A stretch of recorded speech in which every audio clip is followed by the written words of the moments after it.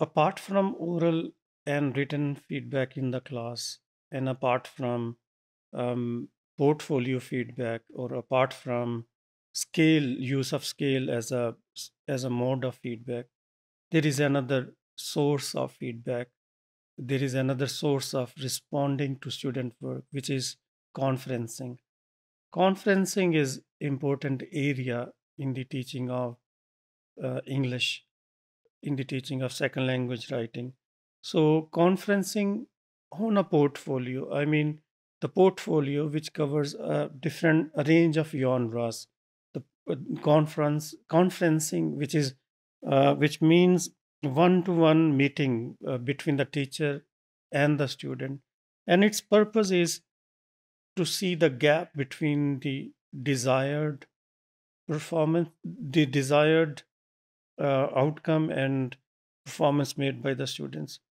So, conferencing helps teachers involve students in a teaching learning experience, and they are involved in the writing actually. So, conferencing is like sitting together, opening up, reflecting on the work, and it's all about when it allows students seek clarification about teachers' evaluation, how the evaluation actually, what it signals, what's its significance, and how the students can improve their work. What research suggests in this regard is that conferencing should be interactive. I mean, it shouldn't be one-way traffic where the teacher speaks and the student passively listen. Rather, it should be interactive. I mean, it should be in the form of questions. It should be in the form of constructive feedback, encouraging feedback. So it should contain words like, what about this one? This is fine. This looks fine. But how about using adjective here? I mean, it makes proposal for students for future improvement.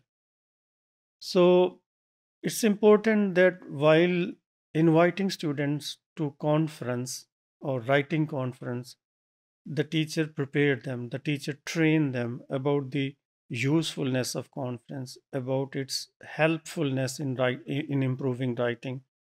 So it's important that the learners also prepare themselves for the conference. They come up with a checklist, they come up with some range of questions which they can raise, which they can ask to their teachers. So we cannot ignore the usefulness of conferencing on a portfolio. By portfolio, I mean different writings, different on different genres. So it helps teachers see students' improvement in a range of areas. When I say the range of areas, I mean the grammatical accuracy, I mean the mechanics of writing, I mean the complexity of ideas, I mean the content, I mean the organization, I mean the overall development of the argument. So um, the conferencing can be in quantity, quality, and content, although it's time taking. But let's dedicate at least one day in a week, one day in a fortnight, or a couple of days in a month to conferencing and make it a rich learning experience for the students.